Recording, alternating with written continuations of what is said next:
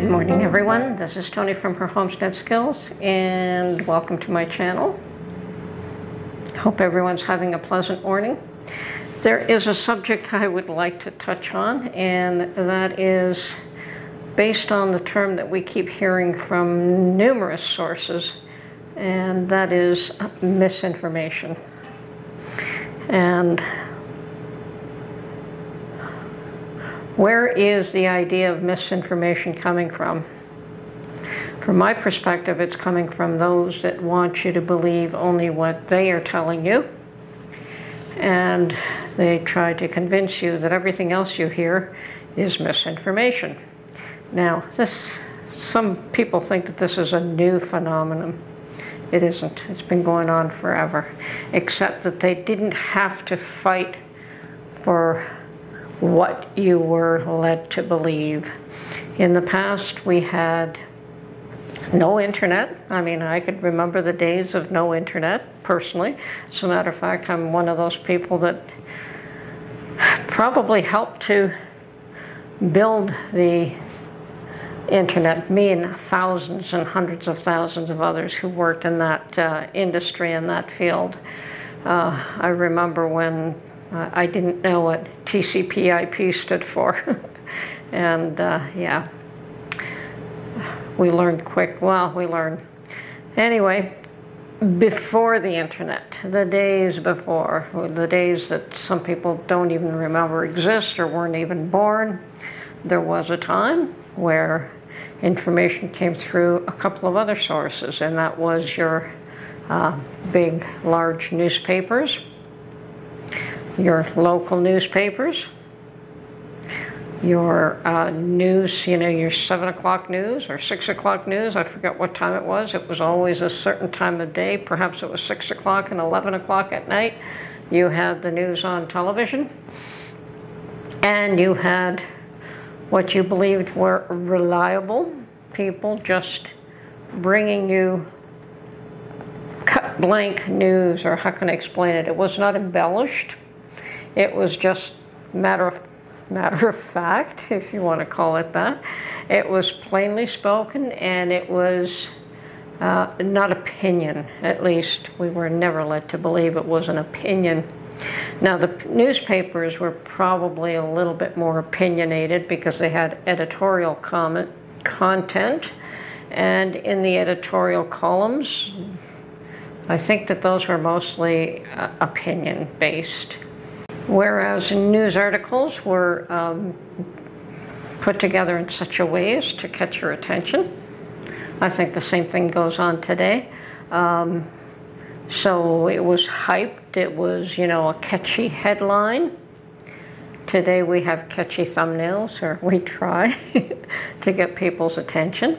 You still have catchy titles in all sorts of places to try and catch your attention, get you to look at what it is that particular individual is presenting, so that they can put their point of view across and you can believe it. Now, is it factual information that you're getting? Who's to say? I think some things are factual and can be believed. And then the opinions around them are nothing more than opinions. So a situation occurs, and then you're given the spin on it, whatever spin the particular industry or government or news media wants to present. And the big difference today with the internet is that there are thousands of sources of information.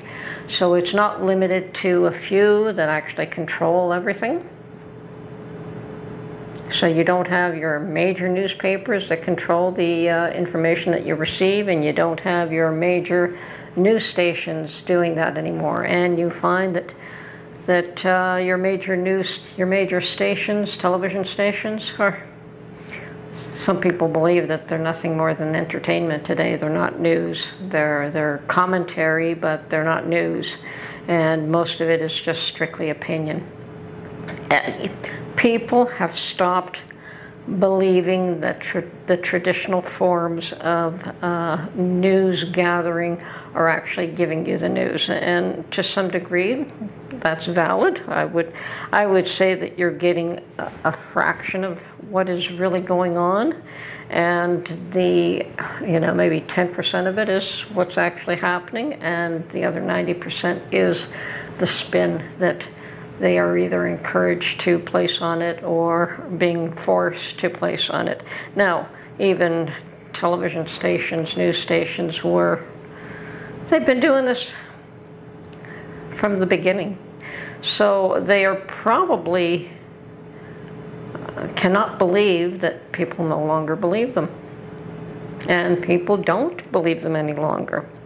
And the reason for that is that they're found to not really be telling the truth.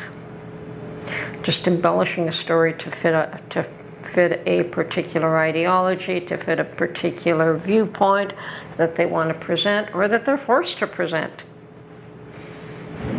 Now, even places such as YouTube channels like myself, what I'm expressing is an opinion, and it is valid to me, and it may resonate with you, and it may be valid to you, but it's still just an opinion. I don't have the resources to ferret out the truth in every matter, so there's no way that I can tell you that what I'm presenting is the truth and nothing but the truth, so help me God. It doesn't work that way. Very few people are actually capable of disseminating truth. Most of it is opinion, and we've all come to realize that. So I think what's happening with politicians and with the media in general is that they have been carrying on the way they have been for the last 50, 60, 70, 80 years in the same manner, thinking that they can get the population to see things the way they decide to present it. And I think things have changed in a big way. And it continues to change. People continue to open their own eyes and see with their own eyes and have their own points of view or follow a particular ideology, much to they have to grow up from those things as well. Not to say that I haven't. I've certainly fallen prey to certain beliefs and found them not to be true afterwards. I mean, there is a stage when you're a young teenager that you believe certain things or you're taught certain things, and some of the things that you're taught are valid, but some of the things you're taught are just, whether it's your teachers or your parents, they're not valid. They're not valid for your life. So you have to overcome and decide to ferret out for yourself what's important to you and what's meaningful to you, and not be led astray by other people's opinions and beliefs and understanding. And certainly there have been many cults that have formed and have collapsed because of beliefs in certain things that we are expecting to come to pass. And then, of course, there could be even a turning away when we shouldn't be turning away. So what is the truth? How do you ferret out the truth? And how do you discern the lies from the truth? Now, I'm not going to tell you that I know how to do that. I'm sure I've been taken in by lies. I'm sure I've been taken in by people in the past, or you've trusted where perhaps trusting wasn't the best thing that you could have done. So getting back to the old misinformation, disinformation, what do you rely on? What is fact? What is true? I think that the one thing that you can rely on is that you shall know them by their fruits, meaning that you can count on people who are true to their word. Trust but verify. There are certain things that, other ways that individuals can be caught up in things. And the COVID situation is another one of those that many people were led to believe that if they did not do as requested by wearing a mask, social distancing, taking the jab, they were not only hurting themselves, but they were hurting their fellow man. Now, what a guilt trip is that? So, how much of that was valid fact and how much was misinformation? I'll leave you to decide. I've never been one to tell people what to think, what to say, what to feel. I may tell you what I think, what I feel, and what I think might be appropriate, or what I think that I should do.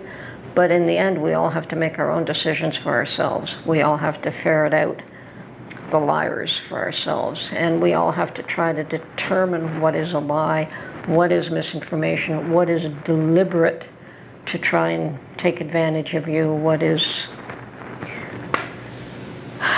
factual.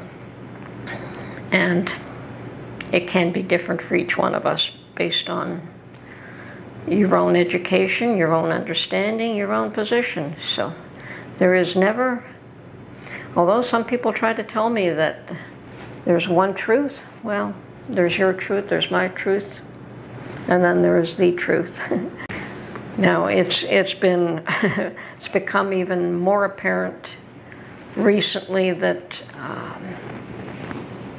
all the media and even all the social media platforms were all falling in place and trying to stick together and present a particular ideology or a particular point of view. And one of them has decided, nope, we're not doing this.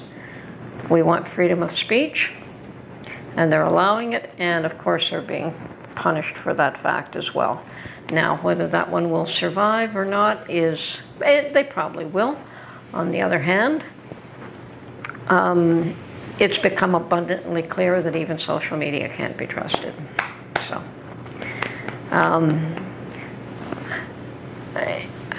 even in places where you're not allowed to say certain things or you're not allowed to have certain discussions, well,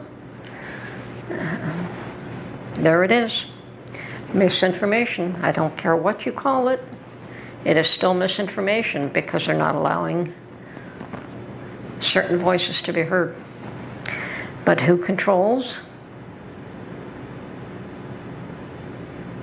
what you hear? Who controls what you see? And who controls what you believe is really the battle that's going on right now. It is a battle for people's minds and people's souls and people's hearts. And don't know how that one will end up. Have no idea where that one is going, but it is a battle for your soul. Anyway, food for thought. This is Tony from Her Homestead Skills. Hope you found this at least somewhat interesting. And we'll catch you on the next one. Bye for now.